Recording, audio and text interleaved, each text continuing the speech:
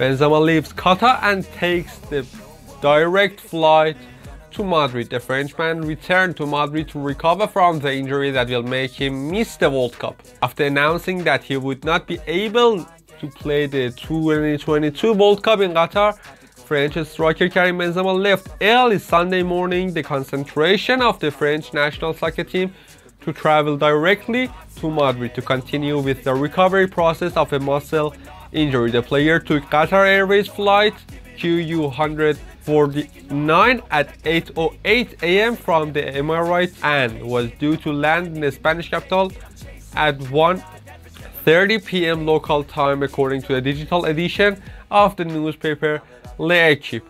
The day returned to collective training after suffering discomfort in his leg. The player suffered a tear into the quadricep of the same leg, which will prevent him from playing in his second World Cup after playing in Brazil 2014. In my life, I've never given up, but tonight I have to think about the team, as I always have done. So reasons tell me leave my place to someone who can help our group have a great World Cup, Benzema wrote on the social media.